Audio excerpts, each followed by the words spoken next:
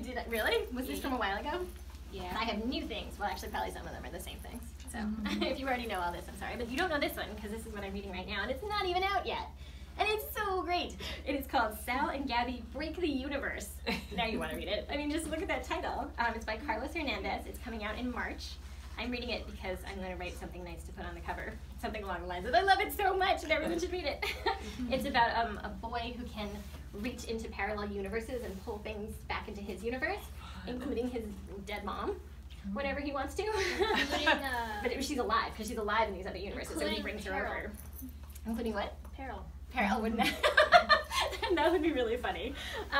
But so it's really, Sal is just an amazing character. He's a super sweet boy who's just really mature and like loves magic. Not just the real magic he does, but like magic tricks. And he's like got a showbiz personality. It's really wonderful, and I'm excited for everyone to read it. What else did I bring? The Wing and Claw series by Linda Sue Park. Have you read these? I've read the first one. Yeah, I've only read the first one, so I got book 2, and I'm going to read it soon. But these are, I find them really funny and really delightful. So I highly recommend. There's a talking bat who is just the greatest thing ever. Yeah, it's like super funny and just really, really cute. Is that by Harazia Backpack for Sale? Actually, if you go to her DeviantArt site, it might be. This is what she's talking about is an artist named, well, on DeviantArt her name is Biohazardia, and I kept getting that wrong. I actually I'd forgotten her name for a little while, and I went on and I was like, Breepocalypse? Breemageddon? But it's Biohazardia.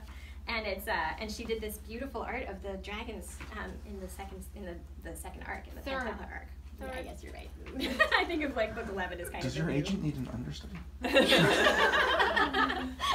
Right. But anyway, I just thought they were so beautiful, and I just blogged about her. That's why I wanted to make sure everyone saw it. This is a book by Will Alexander called A Properly Unhaunted Place. He's written some other things too, and I actually highly recommend his audiobooks because he does them himself, and he's like an actor. And he just does this really great reading. Like, it just is so compelling. I mean, the books are already great, and he adds something to them with like his wonderfulness. A few books I've talked about before. Where the Mountain Meets the Moon. I always bring up this one because I love it so much. And it has a great dragon in it. Super funny, lovable dragon. Nimona. I talk about this one a lot too because I love it. Is everyone excited? You guys all know she's doing a She-Ra series?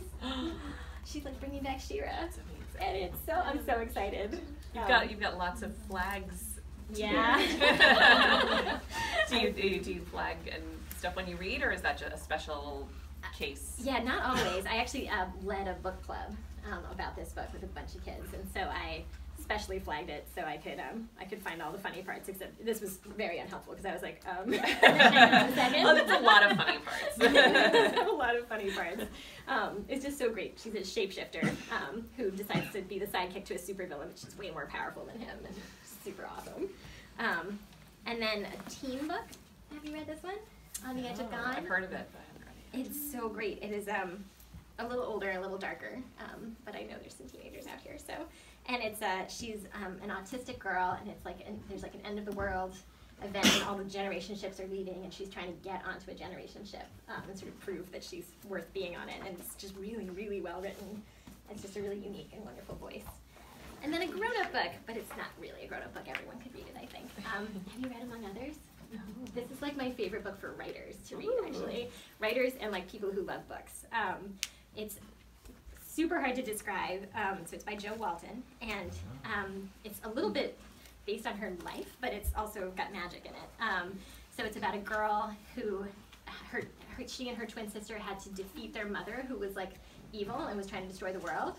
So her sister died in the process, and she's left, but she won. She did stop her mother, and now she's like carrying on with her life. And most of the book is it's like her diary. So she's reading, it's about the books that she's reading, and like how much she loves them and how they're getting her through everything. Oh my gosh. But like also there's fairies and magic, and it's just it's hard to describe, and it's so wonderful. I'm gonna go get that. It makes you like believe in like the power of reading, and like remember what it's like to be someone who just wants to be reading all the time. Not that we need to be reminded. We already do that. Preaching to the choir. But yeah, it's Among Others, and it's super wonderful. Thank you.